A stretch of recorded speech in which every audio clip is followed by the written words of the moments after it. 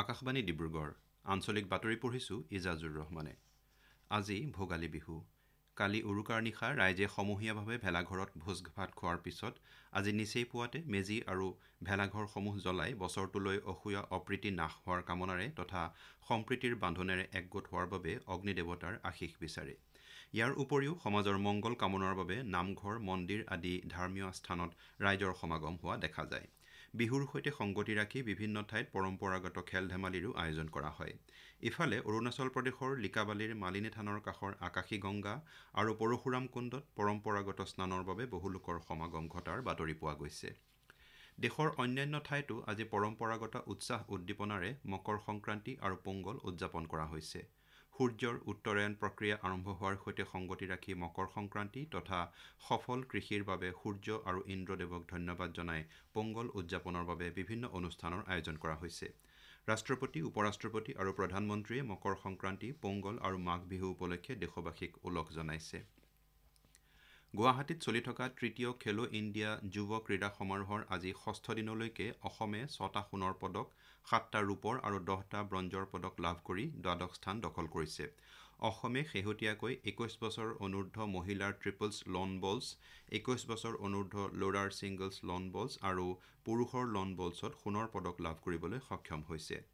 বিগত বছৰৰ ধাৰাবাহিকতা ৰক্ষা কৰি মহাৰাষ্ট্ৰই 28টা সোণ, 32টা ৰূপ আৰু 50টা ব্ৰঞ্জৰ পদকেৰে এতিয়ালৈকে 110টা পদকসহ শীৰ্ষস্থানত আছে। আনহাতে 23টা সোণৰ, 25টা ৰূপৰ আৰু 25টা ব্ৰঞ্জৰে মুঠ 73টা পদকেৰে হাৰিয়ানা দ্বিতীয় আৰু 17টা সোণ, 15টা ৰূপ, 18টা ব্ৰঞ্জৰ পদকেৰে মুঠ 50টা পদক লাভ কৰি উত্তৰ প্ৰদেশ তৃতীয় স্থানত আছে।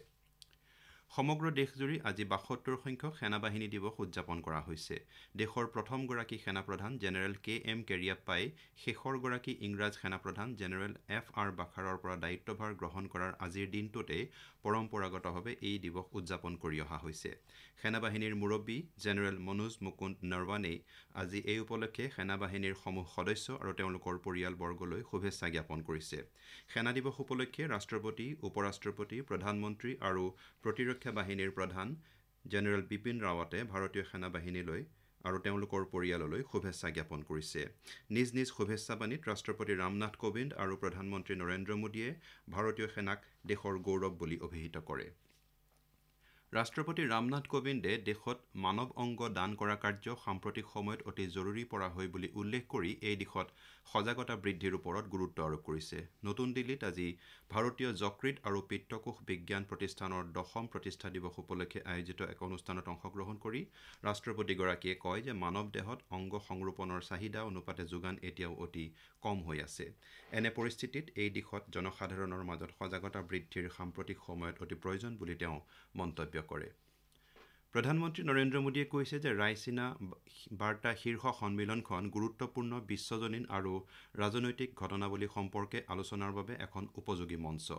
ইয়াৰ জৰিয়তে ভাৰতে বন্ধুত্বপূৰ্ণ দেশসমূহৰ নেতাসকলৰ সৈতে মিলিত হোৱাৰ সুযোগ লাভ কৰিছে বুলিও তেওঁ উল্লেখ কৰে। কালি সন্ধিয়াৰ পৰা নতুন দিল্লীত আৰম্ভ হোৱা এই সন্মিলনত 7গৰাকী প্ৰাক্তন ৰাষ্ট্ৰপ্ৰধান আৰু চৰকাৰ প্ৰধানে বিশ্বই সন্মুখীন হোৱা গুৰুত্বপূৰ্ণ প্ৰত্যাহ্বান সন্দৰ্ভত নিজৰ মতামত ব্যক্ত কৰে। ইয়াৰ উপৰিও এই তিনিদিনীয়া অভিৱৰ্তনত ৰাছিয়া, ইৰাণ, অষ্ট্ৰেলিয়া, মালদ্বীপ, দক্ষিণ আফ্ৰিকা, ডেনমাৰ্ক, উজবেকিস্তান আদি 12খন দেশৰ বিদেশ মন্ত্ৰীয়ে অংশগ্ৰহণ কৰিব বুলি চৰকাৰী সূত্ৰই জানিবলৈ দিছে। দিল্লী বিধানসভাৰ বাবে অহা মাহত অনুষ্ঠিত হ'বলগীয়া নিৰ্বাচনত বিশেষভাৱে সক্ষম আৰু 80 বছৰ বা তাতকৈ অধিক বয়সৰ ব্যক্তিয়ে পোষ্টেল বেলট যোগে ভোটদান কৰিব পাৰিব।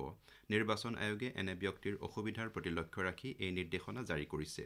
উল্লেখযোগ্য যে ইয়াৰ পূৰ্বে কেৱল সেনাবাহিনীৰ লোক আৰু ভোটগ্ৰহণৰ সৈতে জড়িত বিষয়াসকলেহে পোষ্টেল বেলট যোগে ভোটদান কৰিব পাৰিছিল।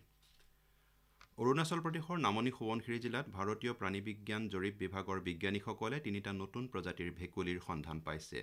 বিভাগৰ এক শেহতীয়া প্ৰতিবেদনত এই কথা উল্লেখ কৰা হৈছে।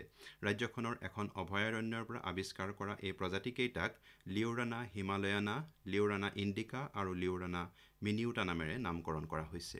আমাৰ আজিৰ আঞ্চলিক বাতৰিও ইমানেই।